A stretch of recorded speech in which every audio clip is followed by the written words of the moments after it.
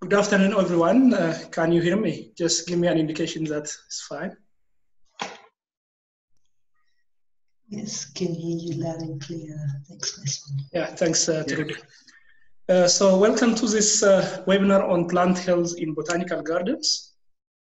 So just to briefly introduce myself, I'm Mesfin Gossa, a postdoctoral research fellow at the Forestry and Agricultural Biotechnology Institute at the University of Pretoria.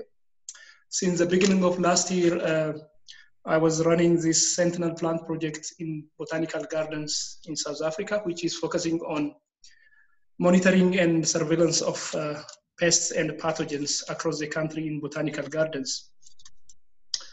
Trudy Pap, whom you know, most of you know also, has joined us today. So you know Trudy has run this project during the first term from 2016 to 2018.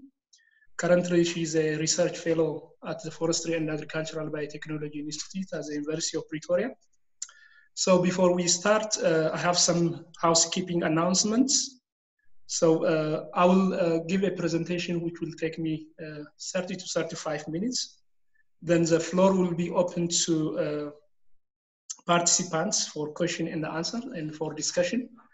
Trudy will facilitate that session, and then we kindly ask you to keep your microphones muted during the presentation and during the question and answer session. So if you have questions, please type your question during the presentation as well as during the answer and question session in the chat box. We'll attend to your questions later. But alternatively, you can also raise your hands and unmute yourself and ask questions. So I'll quickly share my presentation now.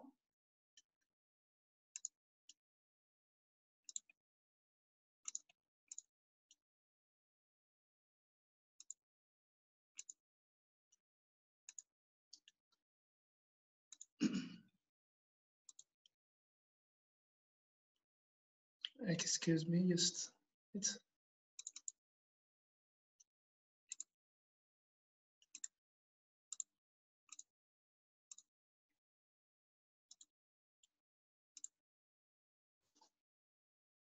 I think you can see the shared presentation now. Yes, looking good. Yeah. So as I already mentioned, the title of today's presentation is Plant Health in Botanical Gardens. So I'll just quickly take you through the outlines of the presentation. I'll start with global burden of pests and pathogens on plant health and touch some important points on impact of pests and pathogens on food security, supply of goods and products, and as well as on plant biodiversity and ecosystem services. And then we'll also look into factors exacerbating the pest and pathogen threats globally, and some knowledge gap on emerging pests and pathogens. And it's also important to look into measures against pests and pathogens and how those are linked to surveillance and monitoring. Later on, I will focus on the value of botanical gardens for pest and pathogen surveillance and give an update on the progress of SAMBI-funded Sentinel project in the gardens. So to start with global burden of pests and pathogens on plant health, as most of us know, pests and pathogens threaten plant health in different sectors. This includes natural environments, agricultural systems, plantation forestry, urban areas, and the conservation sites, both ex situ and in situ conservation sites, which includes botanic gardens also. As you can see in these photos, there are really devastating pests and pathogens in different systems. This first photo shows red bay laurel trees devastated by laurel wilt disease. And this one is on olive groves in Italy killed by Xylella fastidiosa, which is a very serious pathogen. And this one shows the southern pine beetle damage on pine plantations. As you can see, most of the plants or the trees in these systems are killed. Looking into the impact of pests and pathogens on food security and the supply of goods and products, this figure is taken from a recent publication which did a survey on major food crops, which includes wheat, rice, maize, potato, and soybean, in different food security regions, which includes Northwest Europe, China, including our region, Sub-Saharan Africa. And it's really surprising, how these pests and pathogens lead to huge yield loss, ranging from 8% yield loss to 40% yield loss in maize and rice.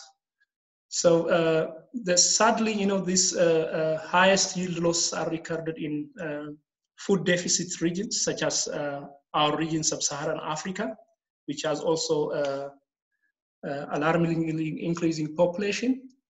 So it's really, pests and pathogens are really causing huge devastation in terms of food security also. So this is not only the case on major food crops. This happens in forestry and as well as in the production of fruit and vegetables. Looking into the impact on plant biodiversity and the ecosystem services, this figure is taken from Boyd et al. 2013, which is was published in Science. And they try to compare the status of forest system and the associated ecosystem services before the occurrence of pest and disease and after occurrence of pest and disease, and then after recovery.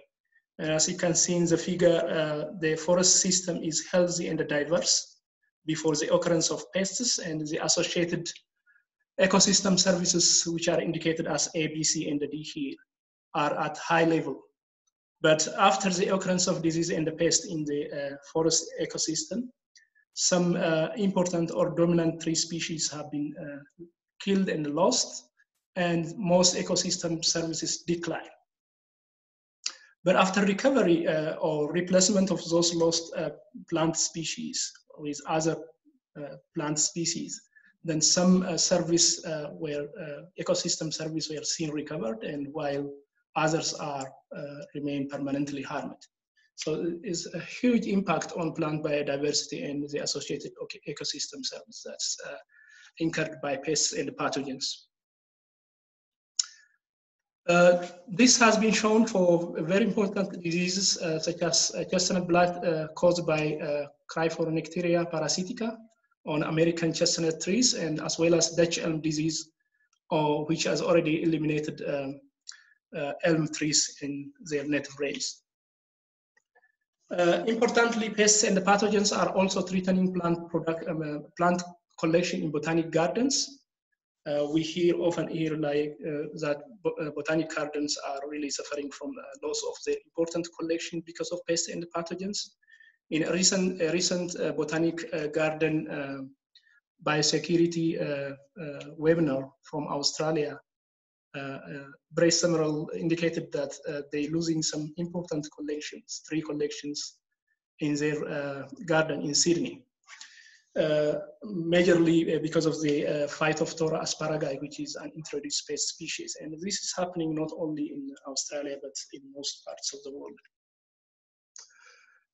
So what are the factors that exacerbate pest and pathogen trees? There are a number of factors, but I try to put some of the major ones. The first is globalization. With globalization, there is increase in trade and travel and movement of plant materials, which enhances the movement of pests and pathogens. And the other important factor is climate change, which is thought to provide suitable environment for pests and pathogens and help with the range expansion of pests and pathogens. And it also causes extreme conditions such as drought, flooding, and heat waves, which will stress plants and make them susceptible to pests and pathogens. Another point is habitat disturbance with the expansion of agricultural fields, plantations, mining, industrialization, and urbanization. There is a huge habitat disturbance happening, and this leads to a high population of pests and pathogens. The other point is increase in human population, especially in urban areas. This would lead to pollution and soil compaction again, which is stressing plants and making them susceptible to pest and pathogen attack. Of course, we know about pesticide use. There is increased reliance on pesticides, which ultimately lead to pesticide resistance and reduce the diversity and abundance of natural elements, which actually checks the population of pests and pathogens naturally.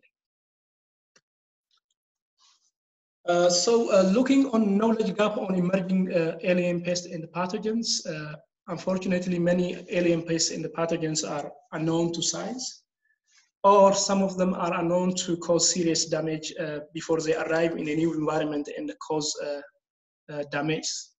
So this is really making prevention, detection, and the management of those type of pests and pathogens difficult.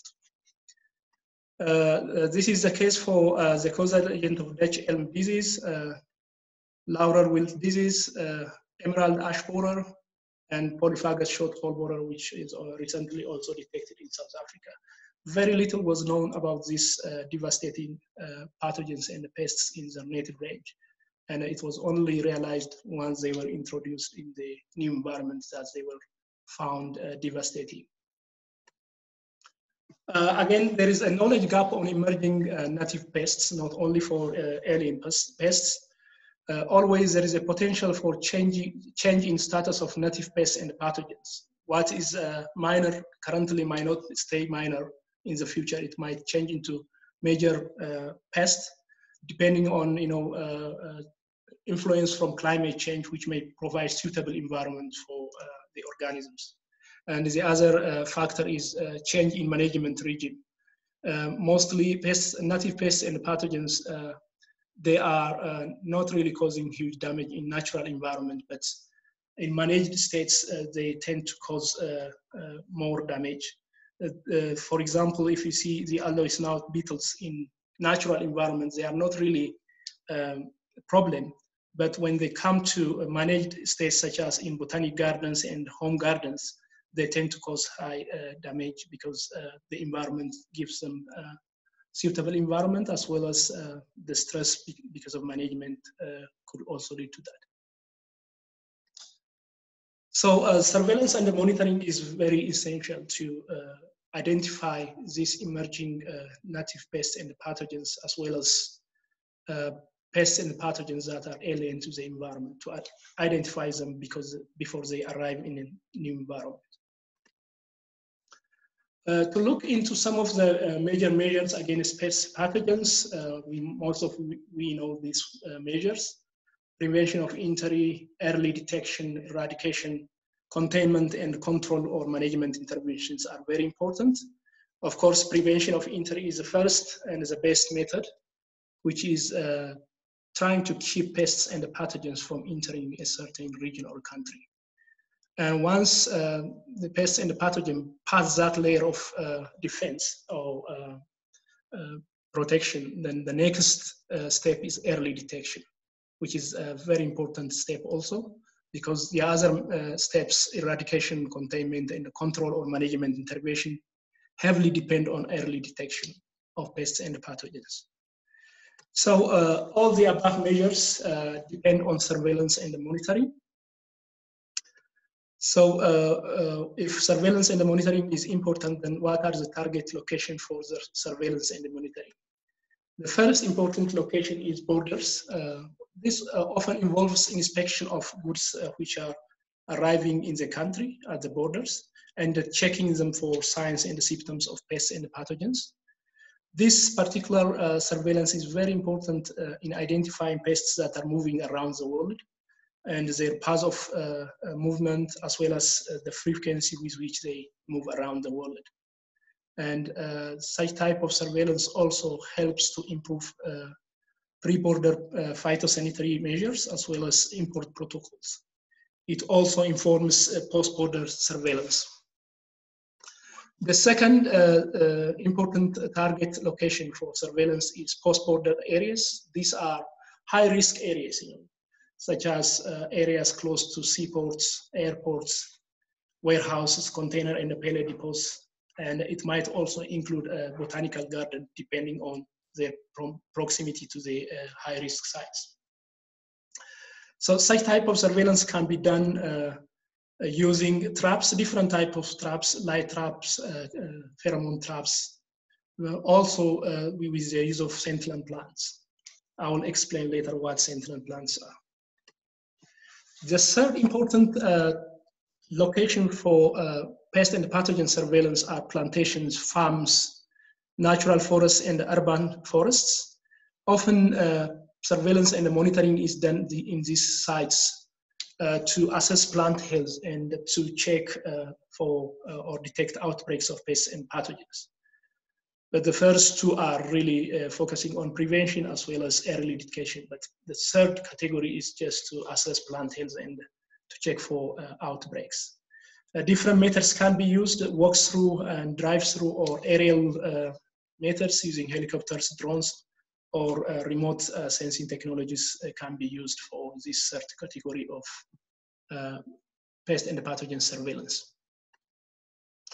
So interestingly, recently there is a move toward the use of sentinel sites for surveillance of pests and pathogens.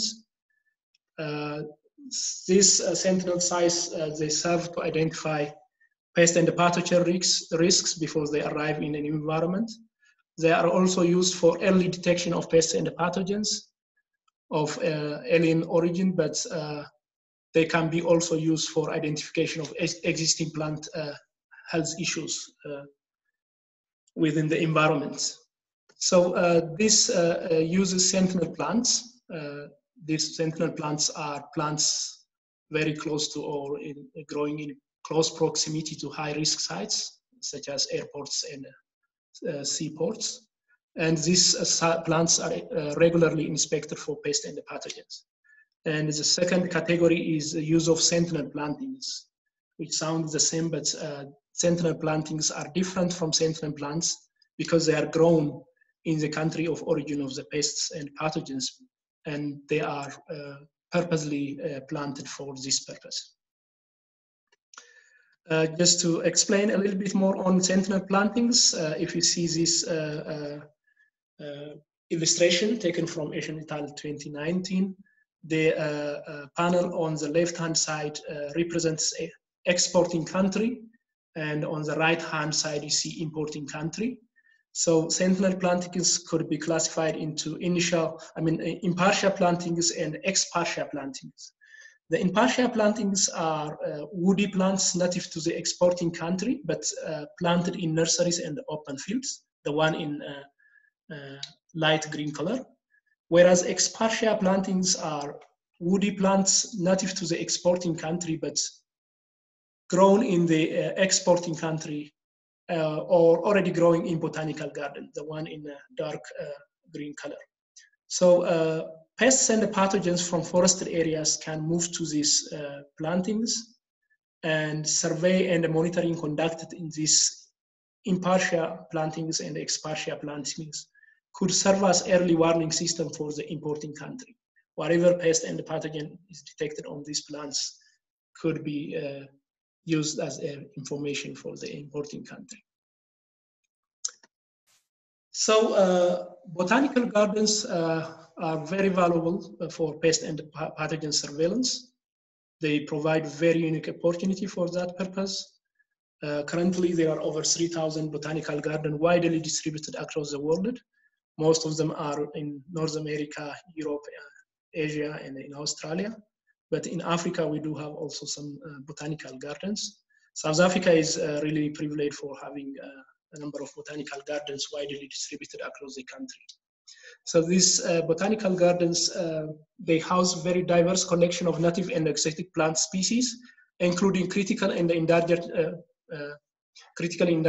species or species that are extinct in the wild. It is estimated that botanic gardens house over 1/3 of the known plant species, which is a huge amount of diversity within the botanic gardens.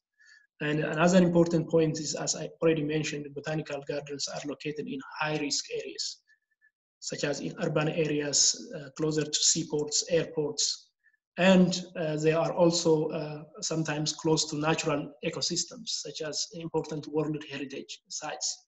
If you take Christianbusch National Botanical Garden, it's very close to a very important World Heritage site, the Table Mountain National Park.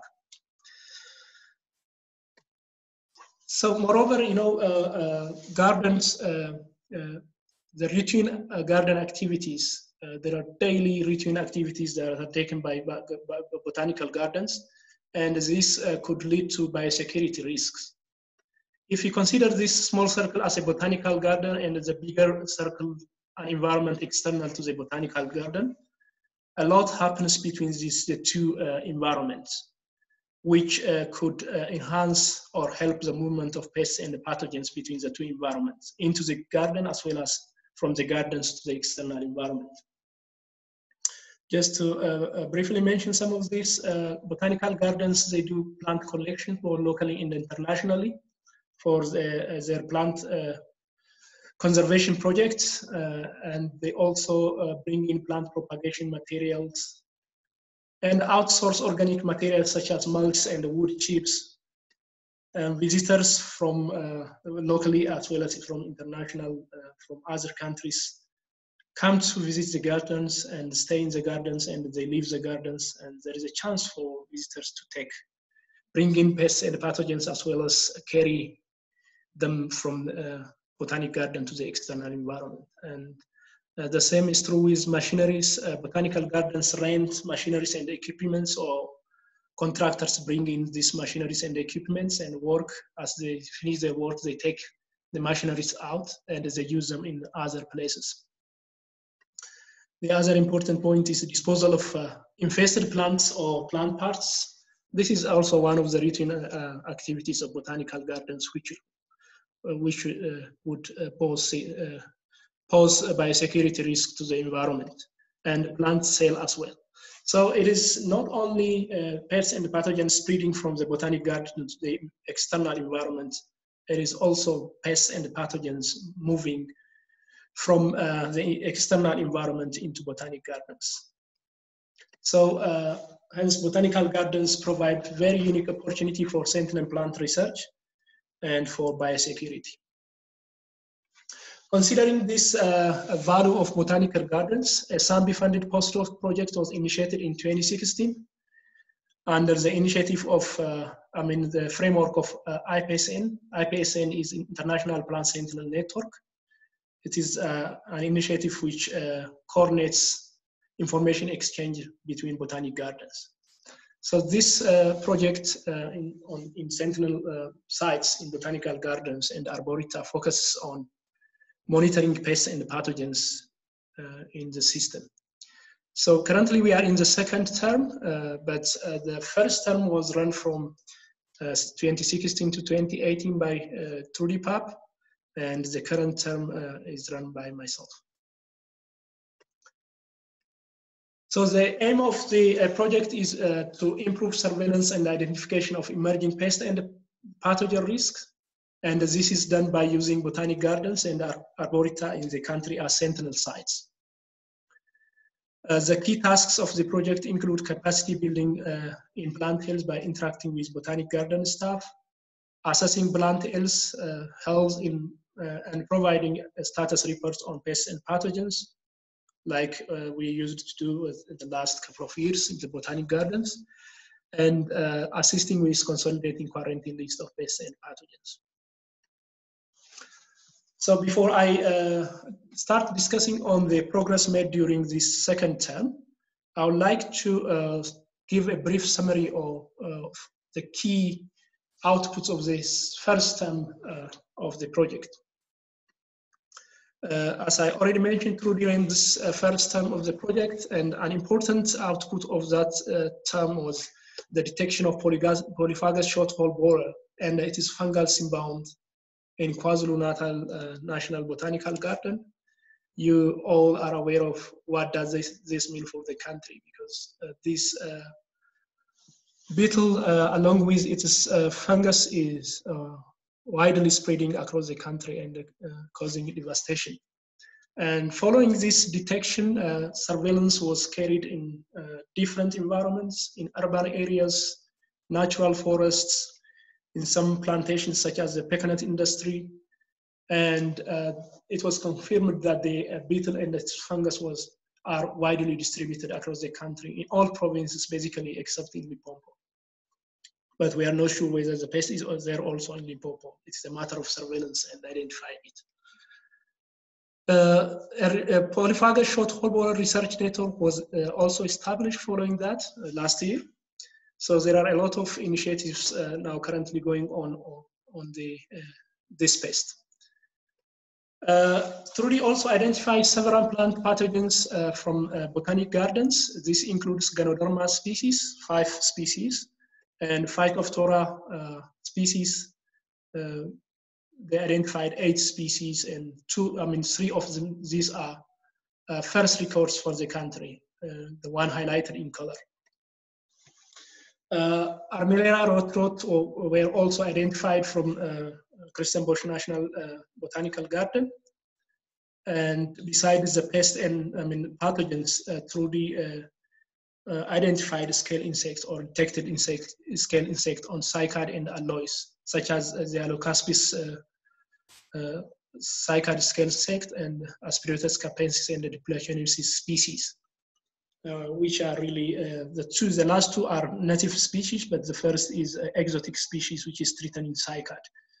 The last 2, the native ones, are also in managed environments such as botanic gardens. They cause problems. Trudy has done a very fabulous work in terms of capacity building within the gardens also. She organized a workshop in 3 botanical gardens in 2017, in KwaZulu-Natal, Christiansborg, and Pretoria National Botanical Gardens. I'm sure most of you attended, participated in this workshop. A number of plant health topics were covered in these workshops, such as importance of sentinel plants, alien invasive pests and pathogens, and the importance of biosecurity, and best practices in garden maintenance, such as pruning and other practices also. And insecticide application techniques were some of the topics covered in those workshops. More than 120 delegates attended the workshop, which is pretty much a nice workshop.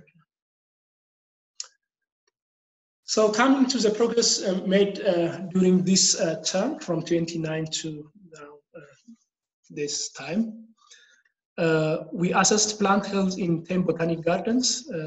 Mostly this is done in Sambi Botanical Gardens. Whatever you see in the map, except Hantam and the Karo Desert, we haven't assessed, we haven't been there, but the plan was for this year. But we have also assessed plant health in Durban Botanic Garden, Arden Gardens, and Pretoria National Zoological Garden.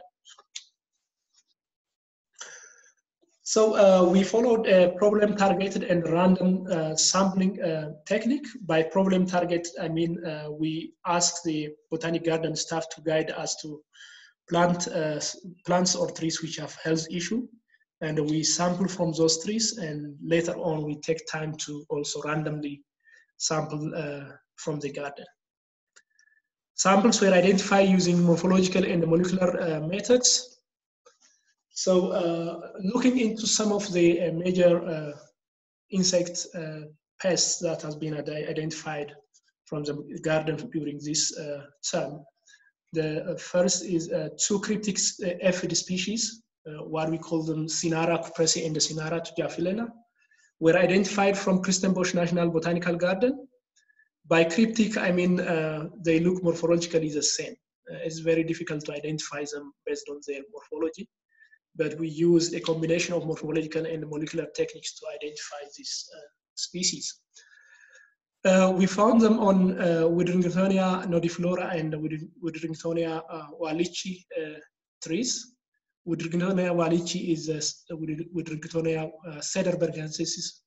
Previously, it is known as cederbergensis, but now it's changing into wallichi. So Cinara cupresi was identified, detected on nodiflora, whereas Tajuvinale was detected on Walichi. Interestingly, the Woodringonia walichi is critically endangered species, which is currently only grown in Sedenberg Mountains. This aphids, especially the Cinara cupresi, it was invasive in East and Southern Africa in early 2000, and it has devastated cupresses, juniperes, and the Woodringonia trees in the region. And it was also previously detected in South Africa, and it was reported. Whereas Cinara tujafinilla is a new record, I mean, a first report for the country. So infested trees were found or seen showing a declining septum, a branch dieback, browning of the needles. Looking into the control of these aphids, particularly for Cinara cupresi, a biological control agent known as Posia juniperorum was introduced from Europe to Malawi in early 2000, and it was found efficient. And if there is a need for management of this pest in South Africa also, at least there is a biocontrol agent applied somewhere else. The other report, detection was first record of polyphagous short-wall borer in Tshwane Metropolitan Municipality, particularly in the Pretoria National Zoological Garden. Last year in April, we found an indication from Alex Neado from Pretoria National Botanical Garden that PSHP might be attacking trees in the zoological garden. We went there and did surveillance, and we identified both the beetle and its fungus bound from the 10 tree species listed here. So we advised the garden to remove particularly the reproductive hosts and properly dispose them to at least minimize infestation, new infestations. The other important pests detected in botanical gardens are two species of cycad stem borers, the Fascicorinus someri and Fascicorinus variegatus. Both of these species are native to South Africa and Zimbabwe, and these weevils, they bore deep into the stems of Encephalotus and cycad. And interestingly, these weevils, they don't cause a big problem in natural environment, but it seems they only attack weakened plants only. But when it comes to gardens and managed environments, most transplanted plants and plants subject to other stress are vulnerable to these pests. Mostly plants infested with these pests, they die under garden situation. Looking into the control, it is important to place cycads in suitable habitat and reduce stress. But in case of critically important collections, insecticides could be considered as preventative methods. The other important pest detected in the gardens, particularly in Pretoria National Botanical Garden, is Aspidotus capensis. This is a scale insect, which is really smothering the lower surface of the leaves of cycads. And this is only known from South Africa, and very little is known about it. This pest was detected by Trudy in previous years from Encephalotus santicosus, but last year I also detected it on Encephalotus altesii. Both of these Encephalotus species are listed as vulnerable species, which are really facing a high risk of extinction in the world. So because of this, even though this pest is native to the region, it might endanger cycad plants, and it needs attention. The other important pest identified is the greater alloy snub beetle, Brachyceros tyrocles. As you can see, this beetle is very huge, and it's native to Southern Africa. The adult feeds on the edge of the leaves of aloes, whereas the larvae feed inside the crown. And this damage causes the rotting and of both the crown leaf as well as the stem above the crown. So control is mainly with hand picking, both hand picking of both the adults and the larvae. But in order to hand pick the larvae, one has to remove the rotting crown because the larvae is feeding from inside. Another important method is cultivation of aloes in suitable habitats, just to reduce stress on plants, because mostly under managed environments, it is the stress which is exposing plants to such type of native insect pests. There is also a lesser aloe snout beetle, which was detected in Kirstenbosch and Harold Potter National Botanical Gardens. And similar to the greater aloe snout beetle, this is native to Southern Africa. As opposed to the greater aloe snout beetle, the beetle, the adult, feeds on the surface, not on the edge of the aloe leaves, but it feeds on the surface of the aloes, leaving these circular sunken scars. The larvae, like in the greater aloe snout beetle, it feeds in the crown and killing the crown leaves and making them to rot. The same control method, like hand picking and planting aloes in suitable environments, is recommended. The other pest species identified is the white aloe scale, the Platinosis species. This was detected in Kirstenbosch and the Free State National Botanical Gardens. Of course, this pest was detected during the first term, but this time round we detected it in Kirstenbosch as well as in the Free State National Botanical Garden. This scale insect, it really covers both surface, the lower and the upper surface of the leaves of aloes, and it smothers the plant and deprives the plant of sunlight.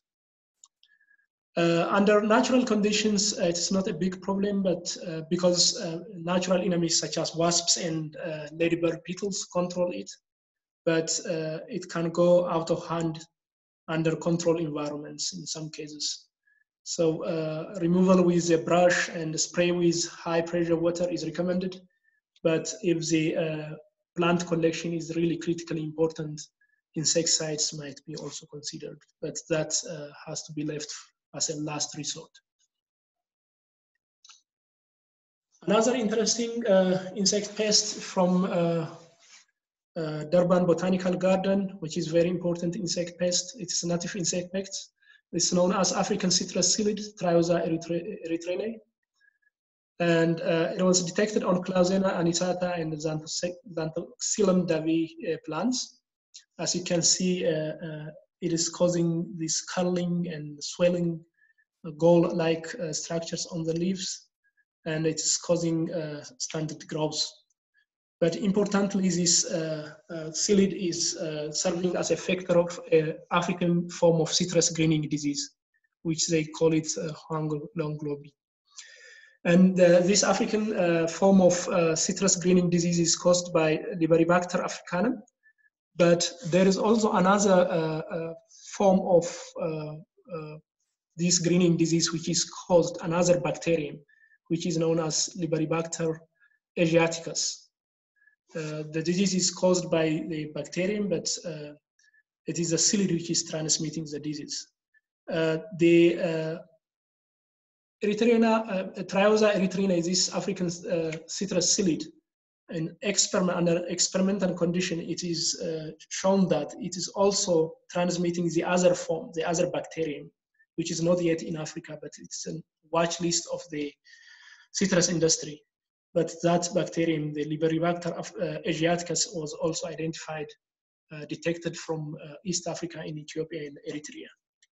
So it is really important to understand the host species of this psyllid, as well as search for natural enemies of the psyllid. So another important task during this term was capacity building within botanical gardens. We have tried to build capacity building in plant health in the different botanical gardens through seminars, presentations. We did seminars like in Kirstenbosch National Botanical Garden, Free State. We had also an opportunity to present to a Sambi interpretation officers meeting in Lovell National Botanical Garden last year in October. And we also, whenever we go to gardens for visit, we invite horticulturalists, interns, students to join us so that they can learn from us as well as we learn from them. So it was a great opportunity, and really we appreciate for the assistant of garden staff in that regard. So just to take you through some of our plans for 2020, which was very difficult to implement most of them. We plan to set up phosphite treatment for silver tree dieback caused by Phytophthora cinnamoma in Kirstenbosch National Botanical Garden. And we also plan to assess plant health in other gardens such as Toyando, Karo Desert, and the Kolera National Botanical Gardens. And we were also planning to identify the causal agent of white stingwood, Celtis africana, these at Walter Sisulu National Botanical Garden, because many trees are dying because of unknown cause. But from our communication with Andrew, he's suspecting a dicamba drift might be the cause. So it would be interesting to identify the causal agent of the disease of Celtis africana. But these three plans, we haven't yet implemented these ones because of obvious reasons, because of the pandemic. But we'll hope to maybe consider some of this during the upcoming spring season if the pandemic is subsiding. We also have a plan to create a webpage for Sentinel Plant Project on FABI website.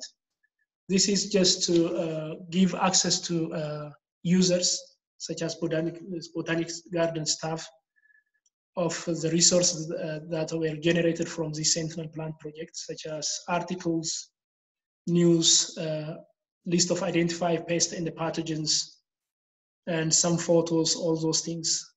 We are building that one, and it's at final stage, and we will let you know as we finalize that one. The other is there was a plan of assisting with the preparation of biosecurity best practice guideline for botanical gardens. This is actually the initiative for Horticultural Management Forum, but we are assisting with that also. It's going currently, so yeah. We are also, I'm writing reports as well as papers. So there are some of the plans for the year. Just for your interest, I have tried to put some resources and the links that are linked to the project, like journal articles on different aspects, such as on Phytophthora diversity. And these were from botanic gardens, as well as polyphagous short wall borer and its fungal symbiont, which was identified from the botanic garden. And this was written by Trudy. And there is another paper by Trudy, very interesting paper also on the use of urban trees as sentinel sites. And there is a paper on Ganoderma species also, on the taxonomy and species diversity. There are also interesting views articles. Two of them are published in Conversation. Probably you have read these ones. They are on polyphagous short wall borer. And there is a recent article on vital role of botanic garden in biosecurity, which was published in Wood and the Timber Times in Southern Africa. There is also a very valuable webpage on polyphagous short wall borer, providing very relevant informations. And there is a research feature published on FABI website, and there are news items linked to the project. So we recommend you to read these ones if you have not done so far. So finally, I would like to thank my team members, Prof. Mike Wingfield, Trudy Papp, Prof. Bernard Silipers, and Brett Hurley. We are working together. They are leading the project. I'm working under their guidance. And John Wilson also, who is a Sambi contact person for this project.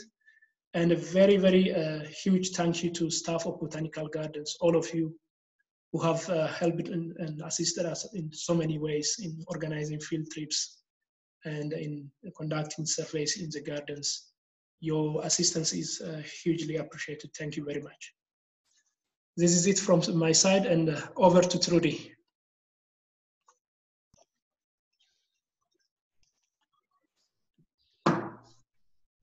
Greetings all. Thank you, Mesfin, for a lovely overview of plant health in botanical gardens and some of the work that you've been running the last year and a half now. So I'd like to invite you all, if you have any burning questions, any queries for Mesfin to field, or if Mesfin wants to handle them my way, please just raise your hand. If you open up the participant list, there's a little icon in the bottom right that you can click on to raise your hand, or if that fails you, you can go ahead and unmute yourself and speak freely. I don't see any comments in the chat box. I'll give you a moment to gather your thoughts.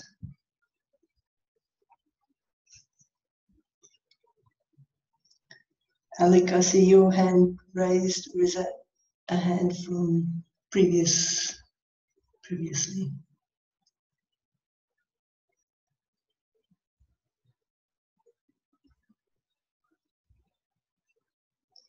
Right.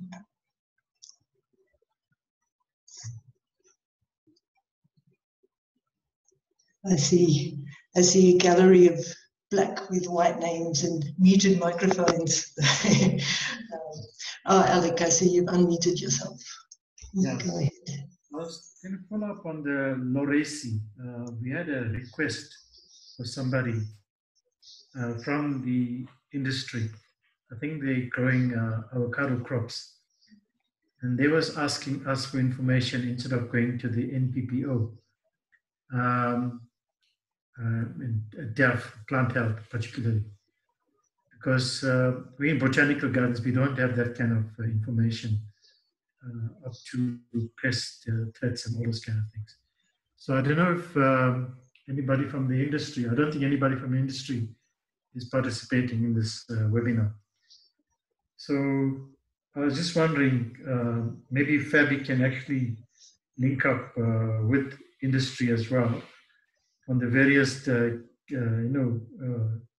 crop plants that get exported or imported into the country, to look at potential pathways for those coming into the country. But I guess plant health should have been in the Department of Plant Health, Agriculture, plant health should have been involved in. But I've directed the person to contact them. I don't know if they contacted Fabi as well. Would you like me to speak to that, Mesfin, or do you want a response? Go ahead. Well, thanks, Alec, for raising that point.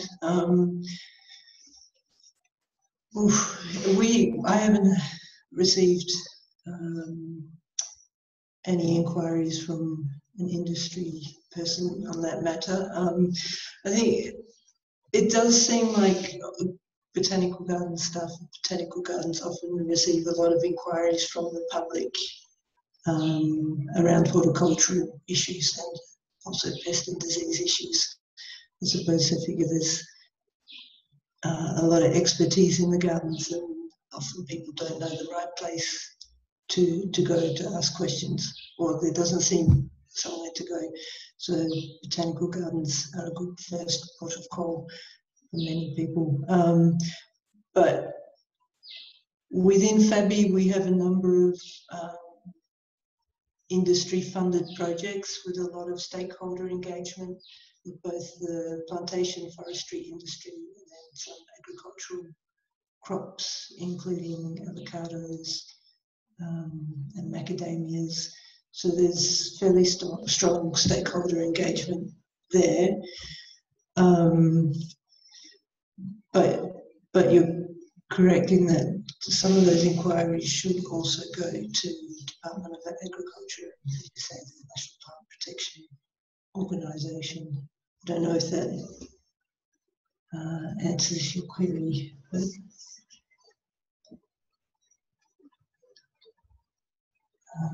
Lynette, I see you've unmuted yourself. Would you like to? Yes, and your hand is raised. Go for it. Good to see you, Mesfin, again. Great presentation.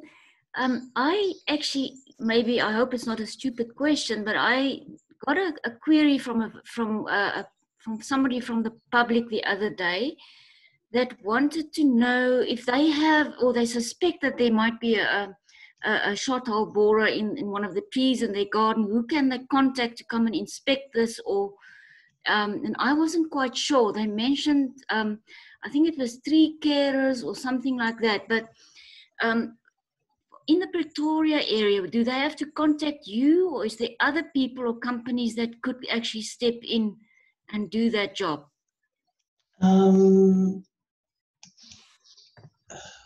Mesfin, do you? You are the right person to answer this, I think. So in the Western Cape, there's Cape Town Invasives that are looking after reports. In the Johannesburg area, city parks have set up an email and a WhatsApp to deal with inquiries. So these are listed on the FABI research feature for the short-hole borer. Where it's a new area, a new location, sorry, or a host tree species that's not currently on the list, FABI is happy to follow up. So we can't handle absolutely every inquiry.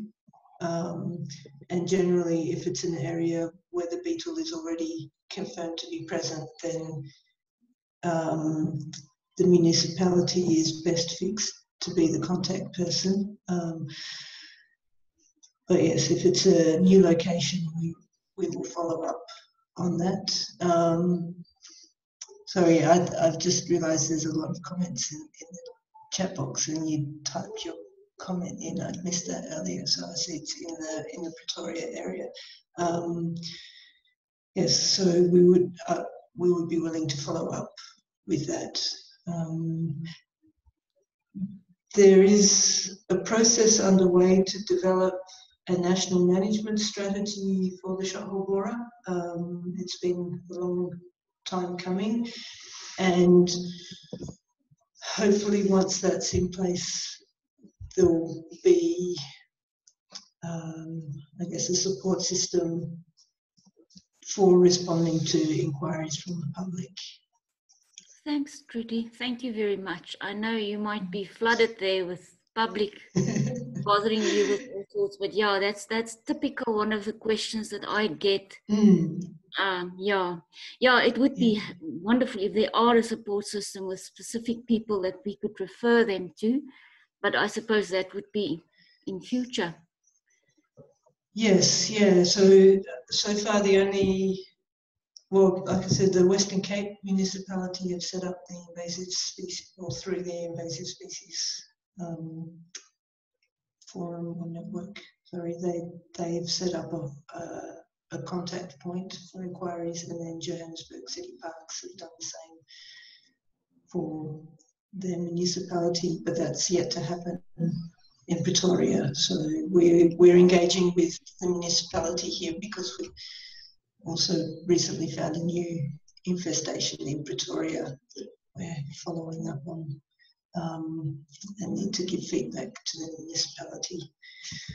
I'm just seeing there's some more queries. So Martin's asking about citrus psyllid treatment. Do you have a response to that, Mesfin? Yeah, hi Martin. That's a very important question, but I'm not really sure about insecticide treatments for this particular psyllid, but if there is a really interest for that, we'll identify those ones.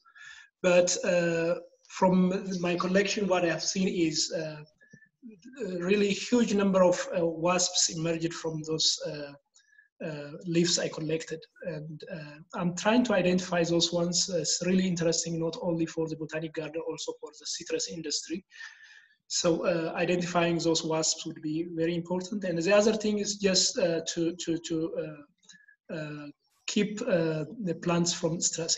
Just stress is messing up everything, and cleaning the garden and keeping protecting the plants from stress. But the two species, the Clausena anisata and Zytoxylum davi, are really known hosts of the citrus psyllid. So there might be really susceptible species standing in the garden, but this psyllid is not only attacking these two species, but it has other hosts also. But I'll look into if there are some insecticidal treatment for that. I will identify those ones. Thank you. Thanks, Mesfin. And I see Alec has also typed a comment in the chat box suggesting that Citrus Research International may also be able to assist with citrus pests. Thanks for that. So we have a question from Pendulo to myself and Mesfin. Have we identified any research gaps for Zambi horticulturalists that we think they can venture on and which we can assist them as part of human capital? Mesfin? Yeah, I think there could be many research areas for the botanical gardens, but yeah, depending on the capacity there and the other tasks, it might be very difficult. We haven't yet listed research activities for the botanic gardens, but I would think research or any other work related to biosecurity would be very interesting in the botanic gardens, because that is a key point currently, not only in South Africa, but throughout the world. Biosecurity issue is really very important. So working in biosecurity is very important in botanic gardens, and particularly with the initiatives that we already started with, developing guideline, best practice guidelines, and implementing those ones and seeing the effects after implementing the guidelines. That would be a very interesting area to engage in. Thank you. Trudy, I think you can add on that. Thanks, Mesfin. I'm actually going to throw it back at Pendulo and ask you, from your side, are there gaps that you see that horticulturalists need assistance with, and perhaps through ourselves or links with BGCI we could assist? Would you like to comment, Pendulo?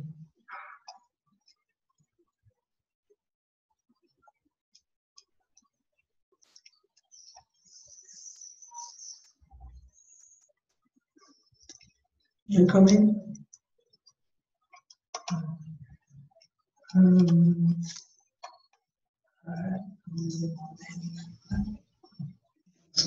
See, Alec is saying that you preferred PSHB in the wood area. Okay, well, thank you, Paul, for adding the Cape Town Invasives website.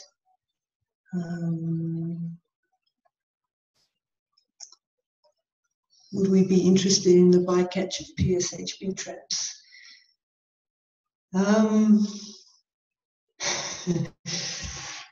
We have a PhD student who is looking at bark and ambrosia beetles in South Africa. She is nearing the end of her PhD, however. And the answer is yes, we would be interested, but the problem is finding a person to sort through all the beetles. Have you approached Francois Roots about that, Paul? Because he's a little bit,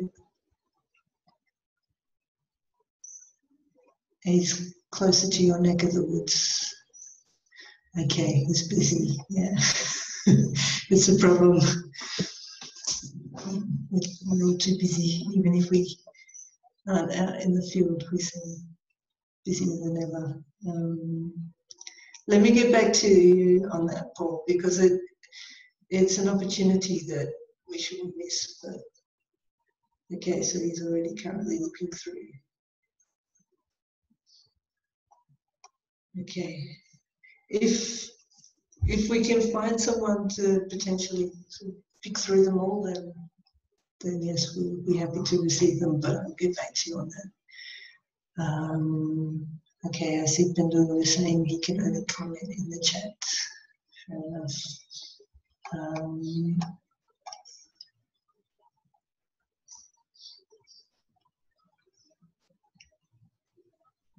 Right. I see a comment from Martin to Mesfin regarding the citrus psyllid. Yeah, we'll see what we can send your way regarding that matter. I'm not sure if I've scrolled through this too fast, so if I've missed something, please feel free to put your hand up.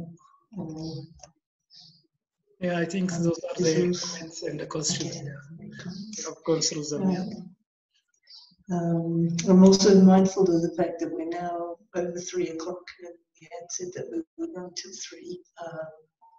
I have to say, it's quite strange. I haven't facilitated a Q&A on a Zoom meeting before, and it's the first time I do that, but there's also just a wall of black squares with muted microphones. So I don't know if people want to show their faces just for a moment so we can get a feel of who's in the room. Nice to see you all. It's tough not being able to get out in the field. Yeah. Brilliant. Lovely to see you all, and thank you so much for joining. I hope that there's been something worthwhile for you.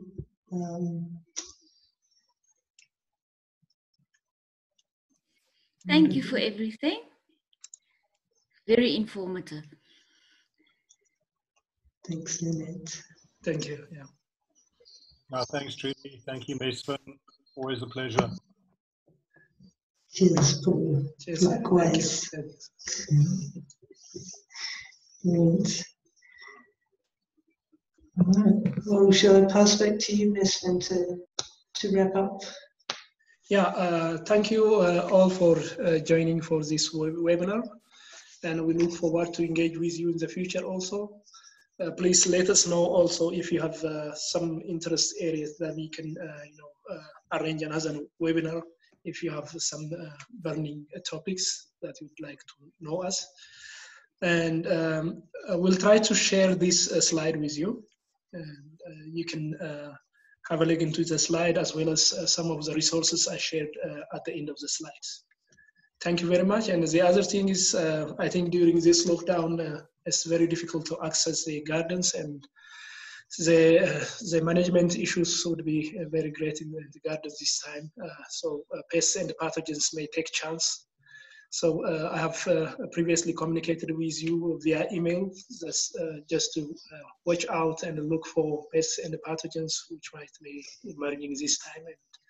And always, please feel free to let us know if you need our assistance, and if you can also think, some of the samples are interesting and you can collect send it to us so that we can have a look.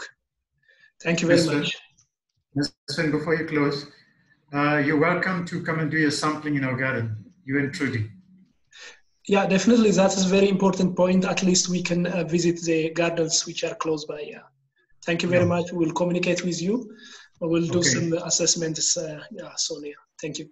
Okay. Thank you. Thanks, Trudy. Thanks, Paul. Cheers. Thank you. Thanks, Mesfin. Bye. Bye. Bye-bye.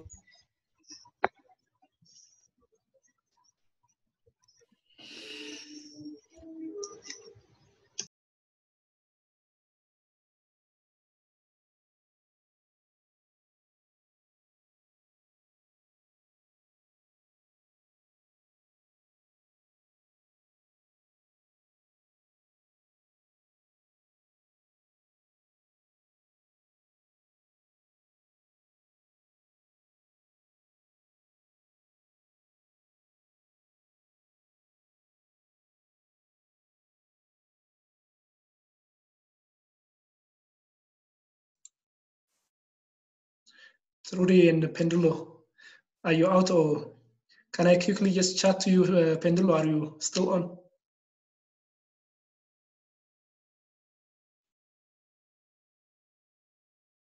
Hi, Pendulo.